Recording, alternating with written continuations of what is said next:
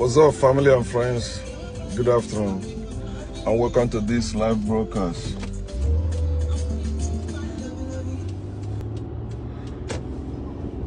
Where we feel free to share knowledge. Very important.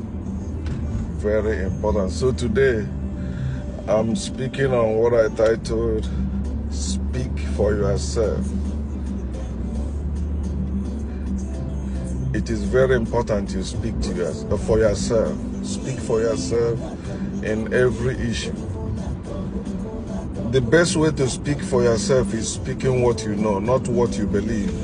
When you're speaking what you believe, you are not speaking for yourself. But when you're speaking what you know, you are speaking for yourself. Let me give you some examples. When you come in marriage, like church marriage or church wedding, you see the couple, they don't speak for themselves. The people getting married, they don't speak for themselves. Let me say a little bit about our own Igbo traditional rights or marriage. You see, in most cases, unless they have changed them now, the mother of the woman that you're marrying won't be there, and the woman won't be there when they're discussing about her bride price and all that. Maybe they call her to come in. Okay, do you accept this young man? He came to marry you. She will say, I do. It's okay. This okay, go back. She don't have a say in whatever they are saying. Whatever list they give to that young man, that's what the young man will do, whether he likes it or not. Unless he don't want to marry you, then he has to leave. But many people are changing all that. So in church wedding or Christian marriage, the couple don't say a thing. I mean, they don't say what is in their mind or what they want to do. Is what the priest read. All they have to do to say is I do. Have you had any couple in the church marriage or wedding that say they don't do? Because it's just a concert. You know, they gather to do drama, and after they said, I don't want any drama in my marriage, or excuse me, how about that one you have in the church? That's a big drama. It's a concert. People sit around and some people begin to perform. You also join to perform. People gather. Then they read something. Call your name. Do you accept this man or this woman as your lovely wedded wife or husband, for better, for worse, in sickness and health, till death do your part? You say, I do. You never speak for yourself. Of course, you practice that even before coming. You know you must say, I do. You are not speaking for yourself. Somebody tell you you are joining with somebody, for better, for worse, you say you do. In sickness, in health, you say you do. No, you are stupid to say you do. For that, it's supposed to be in health and in wealth. No, not in sickness and in health. Oh, no, it's in health. Who tell you it's not possible to be in health and in wealth? Who tell you that? Religion tell you, no, you know, life is up and down. God make life up and down, huh? No, life is not up and down. Marriage is not up and down. Marriage is not university. Marriage is not school where you go to learn. No.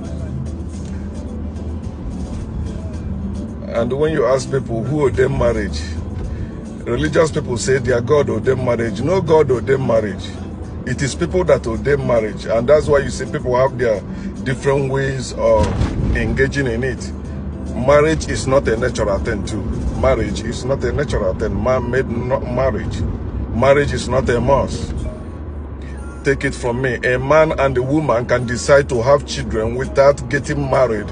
You know, that marriage they are talking about. That's crap. But they tell you God ordained marriage because they found it in their religious book. A man will leave his father and his mother and cleave to his wife. Have you seen any man, any Christian man that leave his father and his mother and cleave to his wife? No.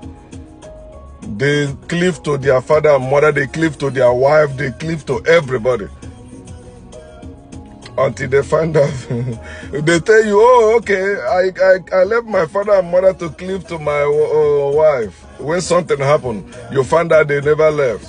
They are still boys claiming to be men. Because they believe God ordained marriage. No God ordained marriage. It is people that ordain marriage. And the people have their rules guiding their own marriage for good. For good. Because no people will make rules or laws against themselves. They will always make rules and laws against the intruders, against strangers, but not themselves. The rules and the laws they make is for them, for themselves to enjoy whatever thing they instituted. So in marriage, it's supposed to be the couple who are speaking for themselves, not somebody reading something or something that somebody wrote many years ago and you accepting it. And the reason why you're accepting it is because you're a member of that organization, you're a member of that church, you're a member of that cult. You are not yourself. When you belong to any group, you are not allowed to speak for yourself. You're not allowed to speak your mind. No, it is the whatever the group agrees to. That's why we speak. A group cannot send you somewhere and you say you are going to say what you want. No, you say what they want you to say. And they wait for a feedback. When you come back, they say, okay, tell us what happened. When you say that, what happened? They want to know what happened. Another example I want to give you is quoting the written. What is written? You see, some people, they quote the Bible. The Bible says. Now, when you quote the Bible, you are not speaking for yourself. Anyone that is quoting the Bible is not quoting any proof. You are quoting a claim. Bible is a claim. Bible is not a proof. You cannot use Bible to prove anything exists. You cannot use the Bible to prove that God exists. You cannot use the Bible to prove you are saying the truth. Or if you are quoting the Bible, then somebody say, no, what you are quoting is not in the Bible. You say, okay, let me prove it now. You see, it's in the Bible. Which Christians always run against when you point them to what the Bible says. They say you are taking it out of context or you are not taking it by faith. Like you tell them that the Bible says you should love your enemies and hate your family. They say it's not true. No, it means put God first. Number one, the God you are putting first must be an idol. If God exists, you don't need to put God first. God himself will put himself where he's supposed to be. A God that are telling you to put God first. Put God first in your marriage. Put God first in your relationship. Put God first in your business. Put God first in this and that. It's people like you that are still telling you all that bullshit. Not any God. Have you seen any God that come and tell you, put me first? Any God that asks you to put me first is useless. Because God don't supposed to ask any human being to do anything for it. If that God exists. But that God is not real. That's why people are the one making up those wars, you know, attributing it to God, that one hustling and attributing their success to God, them attributing their failure to Satan, both entities or both beings they never see. So you are not speaking for yourself when you are quoting the Bible, when you are preaching from the Bible, when you are teaching from the Bible. You are not speaking for yourself. You are speaking hearsay. What you heard somebody else said, then you are preaching it. It's not yourself. You are not speaking what you know. You are speaking what you believe. You only believe the Bible. You don't know the Bible. That's why you cannot tell the date. You say God created heaven and earth. That's why you cannot tell the date Jesus died for you on the cross. That's why you cannot tell the date Jesus was born. You cannot tell the date Jesus rose again from the dead. You can never, because you can never know those things because they are hearsay. They never happen. You say no because it happened many years, blah, blah, blah. Okay, but you say God is alive and Jesus is alive. So if God is alive and Jesus is alive, in other means they exist, then they're supposed to tell you the actual date. You're not supposed to be in oblivion. You're not supposed to be in the dark. You're not supposed to be ignorant of those dates. I always use Jeremiah chapter 33 verse 3 as a challenge to Christians. You're not supposed to be ignorant of anything, because God said, call to me, I will answer you and show you great and mighty things which you know not. So there's no excuse for your ignorance. There's no excuse. You don't tell me there is a mystery. No, it's not. Because even in Luke chapter 14, Jesus said, there is no more mystery. He said, and everything hidden will be revealed. What he spoke to you in the darkness, he said, make it open in the light. So there is no reason for you to say it's a mystery. Don't tell me the message of your cross is mystery to unbelievers. No, it's not. You're supposed to make it known. You're supposed to reveal it. If you cannot reveal it, you are God supposed to reveal it to you. So if you cannot tell me the date you were created, God's supposed to reveal it to you. And if God cannot reveal it to you, that means you are just a believer without proof. You believe something without proof. You believe God created you without proof. Somebody told you that God created you, but that person did not give you the date. And somebody told you that you were born, but that person gave you the date. Your parents told you when you were born.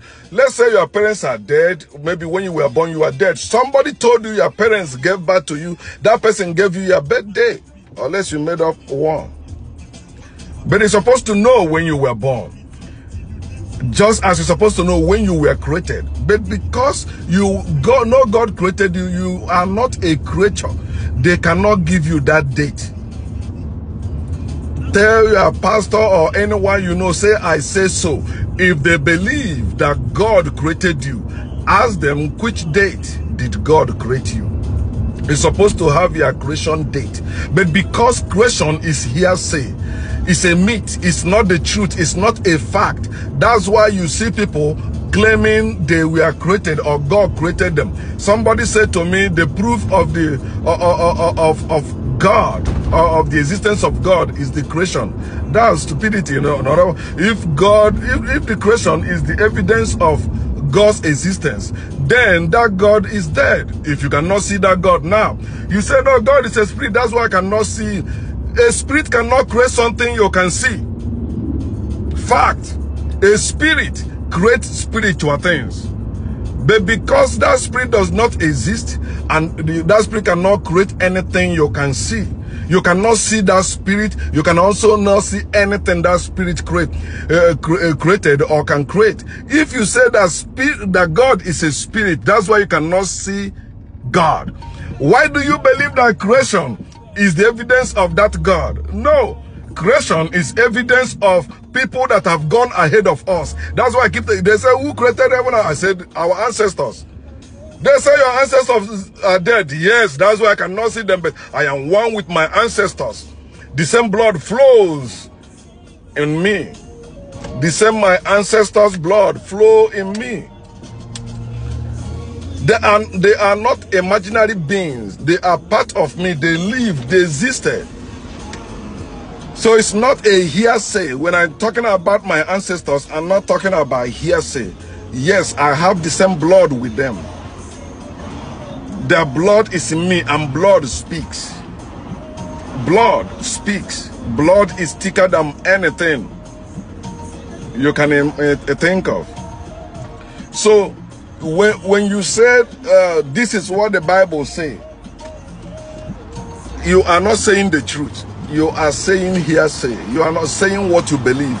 You are not speaking for yourself. You are speaking for your religion. You are speaking for whoever gave you that Bible. You are speaking for whoever wrote that Bible.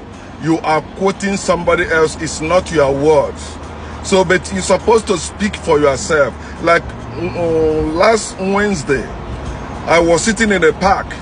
A branch of the tree, a dry branch of a tree, and fell just few inches away from where I was sitting. The sound make me shouted, and the guy like sitting far from me also, all of them shouted, and look at that. I said, wow. What religious people will call miracle, right? Okay. Okay, who saved me from that? The same God you want to punish me, the same God I say, fuck God? You mean that same God saved me? Christians will say, yeah, God is giving you time to repent. Fuck that. God is not giving me any time to repent. I don't need repentance because I do research. When I do research, I can speak for myself. That's why I have to prove whatever I research, whatever I found. I have to prove it, not just believe it. I have proven that no God created me, but a God and goddess created me or gave birth to me. I use that created or create because people believe they were created. No, none of us were created. We were born. My parents gave birth to me. I prove it by having also my own child. I had a woman. Then we have sex, and that's how we have our child. It is not any God that gave us any child. It is not any God that gave us children. It's not any God that can give you any child. It's not any God that can give you children. No God can do that. It is always man and woman. You have to speak for yourself. When I say a man and a woman can have life, can give life, I am speaking out of what I know. I'm speaking for myself. When I say I am a father, I'm speaking for myself. When a reverend father says he's a reverend father, he's not. He's not speaking for himself. He's speaking what Roman Catholic doctrine made him, what faith made him. Because faith makes you what you are not. Faith makes you a fake person. Reverend fathers are fake fathers. They are not real fathers. They don't have any father. Spiritual fathers are fake fathers. They are not real. They are fake. Somebody you don't know say, I'm your father. No, you're not. Every child that have a father must know his father unless his father is dead. But somebody else claiming to be your father is not the truth. So, you have to speak for yourself in everything. Imagine a child approach to you and call your name. You don't know this child from anywhere, but this child call your name and say, my father said he has a message for you, come. You say, who is your father? They say, my father is Christian faith. You don't know who is Christian faith, you know. Maybe you know the person, but you never know the person with that name. You say, my father is a Christian faith. You say, okay. Okay, let me believe you. Let me go and verify who is your father. You have to verify. You don't just follow the child because the child says so. But, for example, you are in a place where you are looking for direction. Then a child approach to you and tell you, my father. He mentioned your name and said, my father want to see you. He has a message for you. Then you went. Before even the child said, this is my father, you saw the man sitting there. You is the man you know, but you don't know him as a name. I said, oh, you are my brother, and your child was speaking English to me. He's telling me Christian faith, want to see me. I don't know you by that name. He said, yeah, that's the name they know me here. I live here, blah, blah, blah. Because you know the man. You don't even need that child to explain anything to you. This is the person you know very well. Another arm. If you don't know the man the child show you as his or her father, what are you supposed to do? You say, please, can I know you? How do you know my name? This child came up and tell me, call my name and tell me his or her father, you know, have a message for me. How do you want to verify? Because you can't open up to somebody you don't know. The same thing goes with relationship. When you say you have friends, oh, you don't gossip, you don't do that, blah, blah, blah, blah, blah. Whatever you tell your friends is secret, they will not gossip. You are joking. Speak for yourself. Your friend can betray, I mean, your best friend can betray you. Your best friend can sell you out. But you say, I know her, I know him. No, I trust him now. Some of you see some of you your relationship is ruined because of a guy did not buy flour or your husband did not buy flour. What are you doing with flour?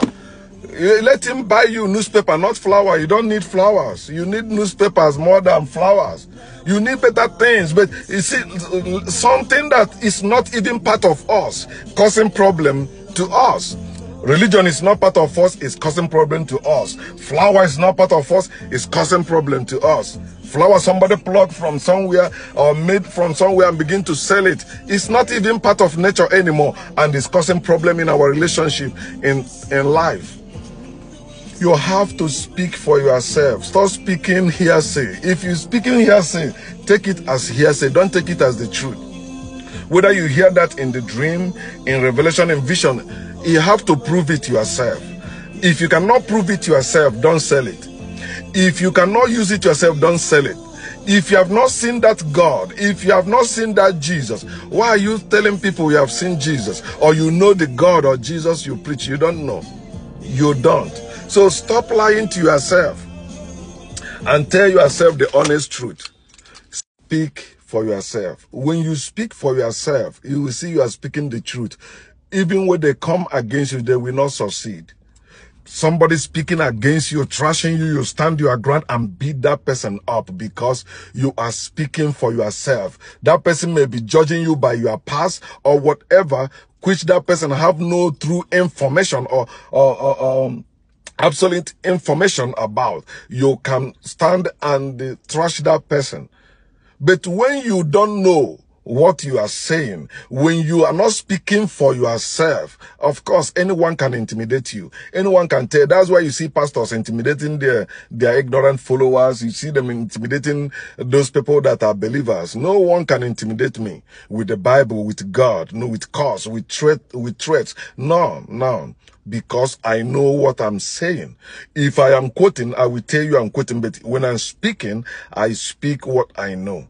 I don't talk what I don't know. I don't talk what I believe. I speak what I know. And when we speak what we know, we do that with all boldness, without fear or favor. We are not the one that's supposed to be running from the attackers. Rather, the attackers supposed to be the one running from us. Let them know that when they kick against you, they will, even if they can beat you, but they will never repeat it again. That struggle will never leave their memory anytime soon. So for them to know that you know who you are and you know what you are speaking, you ought to speak for yourself. Stop speaking for the Bible. Stop speaking for Christianity. Stop speaking for Islam. Stop speaking for Judaism. Stop speaking for religion. Speak for yourself. Stop speaking for God you have not seen and cannot see. Stop speaking for Jesus. Speak for yourself. And when it comes to relationship, it is very important. Don't think that people or anyone in relationship with you know you. They don't know you. But you have that duty to make yourself known to them. Speak for yourself, not for what you believe, but for what you know. Peace.